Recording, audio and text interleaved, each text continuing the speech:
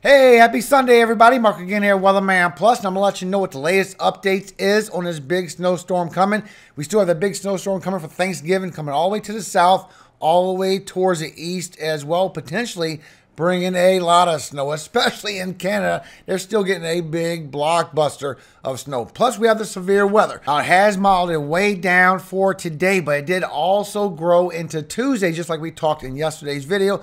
So there is chances for tornadoes going on for Monday. This is going to be mostly along the coast of Louisiana, Texas, and a little bit of Alabama, a little bit of Mississippi, and the panhandle of Florida. It's going to go all the way into Tuesday as well, bringing you the chances for tornadoes as we get this convection right along the Gulf Coast, bringing this banding, and I will go through it so you can see your best timing of when this is going to happen. It's still going to be overnight Monday into Tuesday. And we'll go through that. Timestamps will be in the description below. If you like all your weather updates, you like to be ahead of the weather, I've been talking about this snowstorm and Arctic blast coming for over 2 weeks. So make sure you subscribe. I am all year long. Now let's get into your information. Now, if you have seen on my community tab this morning that we have big changes coming with our temperature anomaly, what we've been talking about here for a long time, below average temperatures next 6 to 10 days, and from the 8 to 14 days sticking around but being even milder. Now, this is going to affect your precipitation as well for the next 6 to 10 day temperature probability across southeast all the way towards north central. You're going to be below average on the northwest, but the next 14 days is going to stay in that pattern. Will be a little bit closer towards the Gulf. So you are going to get more precipitation in the south. That's normally what you're supposed to get on this pattern that we're going into. But this is changing this snowstorm as well. And I'm still showing that it's going to be a potential chance for ice, bringing some ice storms and some big snowstorms coming with this. But there is going to be a temperature battle. Now, this is your tropopause, letting you know all your temperatures up there by your jet stream. You can see all these below average, all this cool air anomaly coming in. But on that second wave, still showing that second punch is going to be the coldest punch of it coming in as it goes past Thanksgiving and beyond in November, keeping us in that pattern of that low trough on the west coast, the high ridge on the east coast, keeping that warm temperature battle right here for your snow and your ice transformation, potentially bringing ice storms along this battle still. I still believe that. Now, you can see here from your vorticity latest update that we do have that severe weather kicking in a little bit for the south as well, and it did carry into Tuesday a little bit further. But after that, we still have this storm that's building right over here in the south while we have this cold air anomaly coming down. And when this cold air comes down, this is going to bring the precipitation. But the question is the cold air going to meet up with this precipitation and bring this snowstorm further south? And is it going to come overnight with the coldest temperatures instead of the daytime highs? And you can see this here when you look at your 6-hour precipitation. You have your freezing temperatures. This 540 line is your freezing temperatures. And I got it on this so you can see how much precipitation this storm is bringing with it. Now, the first one going towards the northeast, you can see obviously you're going to be getting rain out of that. And there's not going to be any snow, maybe for the end of it, right here towards Maine. You see how the 540 line kicks in towards Maine on that precipitation, and that is about it. When we get that next storm in the south, it's going to bring storms across the south, which is good. We still need that for Louisiana and Mississippi. And that's going to go towards the northeast, bring some more rainfall. That's your next 5-6 days. And look where the freezing line is. And look where the temperature line is. You don't get that freezing temperatures on some of it. Very light precipitation as that passes through the freezing temperatures. Very light amounts, maybe by the 24th. Because once you get to Thanksgiving, it's really a lot of rain and storms that's coming out of this. And you're getting some precipitation in the freezing temperatures in the Rocky Mountains. That's bringing their snowfall. But everyone else, it's just going to be too warm. It's not bringing a lot of precipitation with this storm. And it's not going too far to the south. You can see where the freezing line is. And it's not getting any precipitation. Maybe a little bit right here for the panhandle of Texas, Oklahoma. As you go past Thanksgiving, you got a chance to get a little bit right there. As you get to freezing temperatures, that is already moving towards 6 and 7 days. That is going to change, unfortunately, as well. I am showing we still got that deep trough coming on the west coast, but we still going to be on a high ridge, and it's going to pull all that to the north. Not showing a lot of precipitation in the freezing temperatures, guys. Very light amounts. Now, real quick on your updates, you can see this for your severe weather for today. A little marginal in Oklahoma, but it has modeled way down. No tornadoes, not for winds. It is a little chance for hail. Now for tomorrow, you see it has grown. We have the marginal and the big slight risk. This is also chances for hail. You have the 15% right here and the 5% in the brown. So far, here's your cities and states at risk for the hail threat for Monday. Now, it is bringing damage and winds as well with this. I'm not showing a lot, but National Weather Service has it out for a 15% and a 5%. So here's your cities and states at risk for the damage and winds with this storm coming. And your chances for tornadoes. You see it has grown like I showed you in the beginning of the video, the 2% and the 5%. So far, here's your cities and states at risk. And you can see this from National Weather Service. Severe thunderstorms will be possible Monday afternoon into Monday night from East Texas into parts of lower Mississippi Valley and southeast. Damage and wind and a few tornadoes are expected to be the primary hazards, guys, though some hail will be also possible. Now, showing that these dew points do stay nice and strong once it go into tomorrow morning for eastern Texas, going into Louisiana as well, guys. Need some strong dew points going into the high 60s as that carries across for tomorrow afternoon. Then as you go into tomorrow night. So here's a little bit of a closer look as you go through tomorrow morning and noontime. You're going to get this banding coming from eastern Texas, northern Louisiana, southern Arkansas, and as you go through the afternoon, it's going to be for northern Mississippi. Start going through Louisiana. We start getting these cells, these bands that pull up these cells all the way from the Gulf. And it's going to push all the way from Monday night. You see I got a little bit of bowing, not a lot, but you got a little bit of bowing. And as you go all the way till Tuesday, it's going to spread into Mississippi, Alabama, the Panhandle of Florida.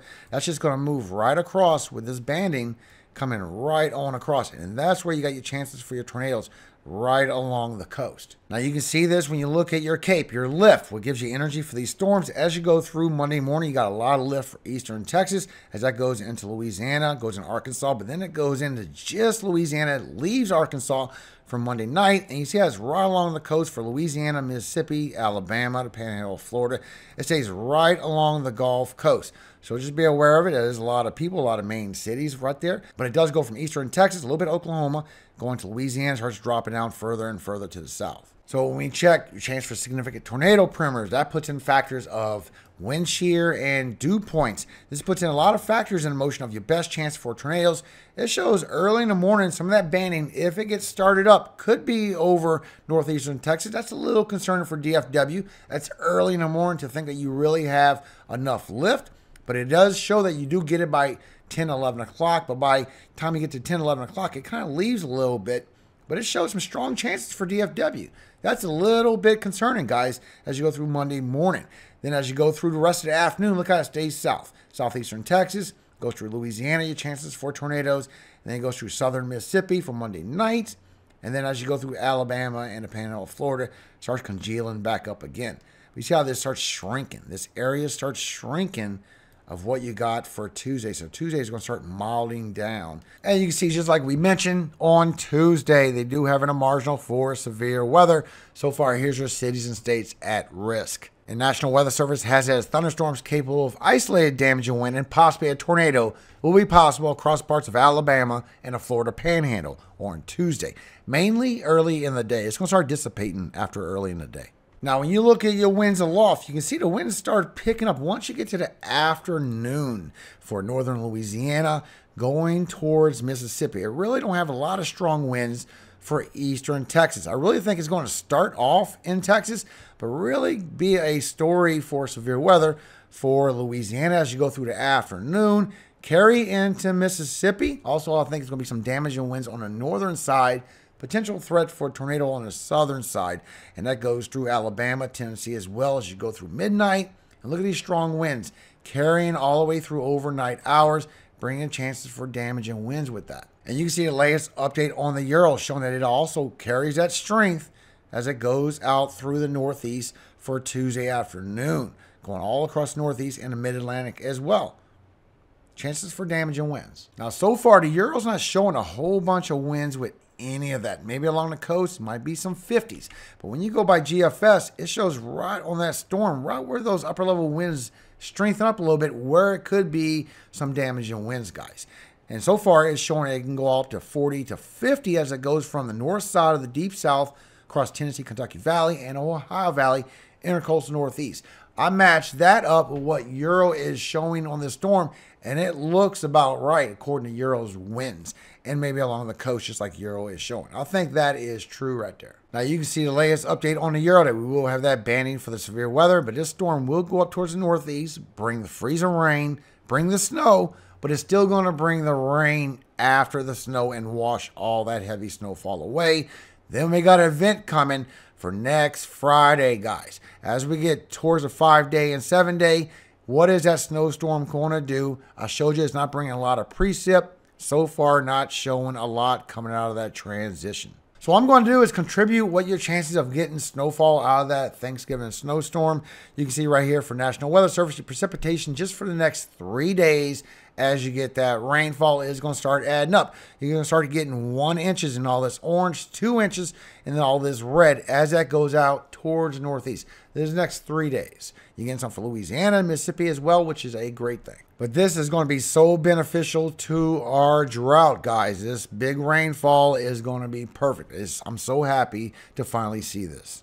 So proud to say on Monday, you have a flash flood watch going on all the way from the south, all the way towards the Tennessee, Kentucky Valley. This will raise up for Tuesday as well. It's going to carry all the way from the Alabama and Georgia, go across the Carolinas, still going towards the northeast and carry even further towards Jersey on Tuesday. And on Wednesday is going towards the edge of the New England. Chances for flash flooding with this storm. Plus your latest update, you can see with this Arctic oscillation, your cold air coming in for Thanksgiving is still bombing all the way down. Now the Euro is showing that it's going to be over here around the 27th for its coldest day.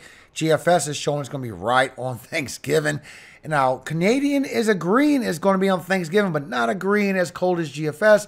It's agreeing with Euro's temperatures. So you see how it's a little bit all over the place, but you can read it. I believe the trend is going to be around Thanksgiving right at maybe the evening and starting after that and lasting as long. You can see GFS is dipping as far as the Euro. I believe this dip is coming in as deep as the Euro from where the Canadian is saying in the GFS, lasting as long as the Euro, going towards the end of November still. Then possibly a warm up in the beginning of December and maybe another blast coming. Range with the Euro with the Arctic oscillation, you can see this cold dip we got coming, big cold snap. Look at this big one we got coming in the beginning of December. A big long transition lasting a couple of weeks, colder and deeper than anything we're talking about yet. So you see the latest update on EPO, East Pacific Oscillation. You still got a dip of cold air coming in from the 20th through the 22nd. And then you still got a very cold air, and they're all agreeing it's going to be deep all the way to the southwest, bringing this very cold anomaly, 24th through the 27th being the coldest as it goes back up on your warm up on the west coast. Now, when you're on this dip, we're going to be on a high ridge from the center to the east coast, and that's where that battle is going to be for your snowstorms and your ice storms to meet up. Now, for Thanksgiving, you're going to be in the 20s right here. This is your Thanksgiving shot for Thanksgiving morning. A lot of people are going to be in the teen temperatures in the Rocky Mountains, upper Midwest in the 20s, 40s from the center of the U.S. all the way south. You're still warm in the southeast. 50s for North Panhandle of Florida, and freezing in the northeast. Now, as you go through Thanksgiving afternoon, it is going to warm right back up for everybody, and you are going to be in a little bit warmer temperatures in the south, the 50s and the 60s along the coast, but you're still going to stay in the 20s for upper Midwest for Thanksgiving. This is your highs for Thanksgiving, guys. Then a cold air is still coming for the 25th, all the way towards the end of the month, 26th, 27th, just colder and colder. 28th, I can go on forever, guys. That is literally was the 10 days with the Euro. But you can see with the wind chills, that wind chills is still going to be the worst as you go through the 21st, which is Tuesday, as you go through Wednesday the 22nd, and Thursday on the 23rd. Then you got your Thanksgiving. This is when a lot of this cold temperatures is moving through. This is your wind chills for Thanksgiving, feeling like a lot of teen temperatures, even some single digits and negative temperatures in the higher elevations. As you keep going, you see the 25th, wind chills, it keeps getting worse. Look, at 26, even deeper. Remember, I've been showing we're going to have negative wind chills at the end of November moving through. Look at the single digits by the end of November, guys. Now, take this with a grain of salt. That is 10 days, but like I've been saying yesterday, this is trending coming towards the end of November. Matter of fact, you can see the big change here. They took out all that heavy snowfall that was coming. It's not as heavy as people is saying, guys. This is going to be in Canada. You only have a slight risk for heavy snow for the intercoastal northeast. That is it. Now, when you look at a 10-day with the Euro, to try and do comparison, 10 days always change. I try and do comparison with 6 and 7 days. You see, literally, that comes in the last bit. This is 7 days right here. Still bringing maybe an inch towards the panhandle of Texas. A little bit for the western side of the Central Plains. Coming into Colorado, Wyoming, y'all getting it good. And for the northeast, also chances for some good snow. But look, there's multiple storms. The first one coming in, bam. Bringing in a good bit for the northeast. Now, that's a little bit heavier than what's been trending, but this is all the higher elevations, so that seems typical. And you see it goes all the way down towards Mexico. Then as you go towards Thanksgiving snowstorm, that's what brings in that snow according to the Euro, and then maybe something coming after, but that's at the very end. So when you try and see what is the latest information, the Euro's not showing a lot of freezing rain on this transition. GFS for the next 5 days shows it's going to be lighter transition, but heavier still for New England. But you see, it don't bring all that heavy snow. It's been showing everything will be more northern. Now, this is going too far already. It changes so dramatically, guys. Next 7 days, you got a little bit of a snowstorm coming, but it's been showing this is coming all the way from the northern central towards the upper Midwest the whole time, and you're still getting that in the northeast, showing a little bit heavier than before. Not showing a lot of chances of the freezing rain, but there is that transition still showing for the northeast. Now, when you look with the Canadian shows the same thing as the Euro. Even that deep dip, higher elevations getting that snow. And then maybe as you go towards the 7 and 8 days, then you have that little bit lighter of a storm passing through. All this gray is all 1 to 2 inches. Not really coming too far to the south. Maybe Oklahoma, according to Canada. Now, just like I've been showing you, this is 10 days. It always changes.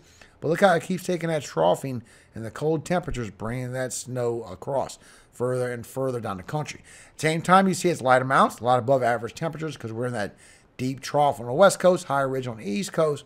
But somewhere in that battling, nighttime snowstorms could come in. But the Canadian is also seeing this battle, this transition battle of the freezing rain that's coming right on that line of the warm temperatures and the freezing temperatures that's coming down with its chances. But once again, that second one is the 10-day. The northeast is still trending a little bit.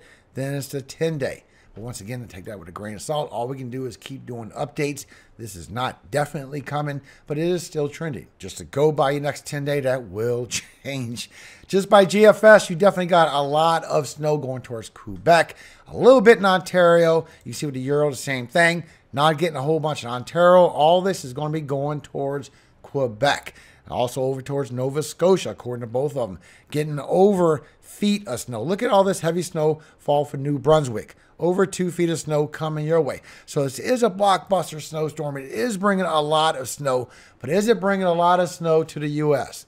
It's getting lighter and lighter. Now, when you go by the control member of GFS, you can see right here for the West Coast is your control member. The only outcome you really want to pay attention to. More than likely outcome.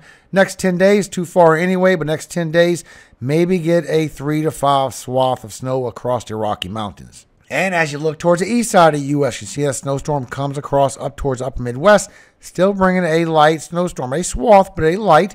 And as you go towards northeast, intercoastal northeast, maybe getting 3 to 5, not a lot. The blockbuster will be in Quebec. The blockbuster will be in Canada, guys. So taking it part by part in 5 days, going by this is just a control memory, more like the outcome.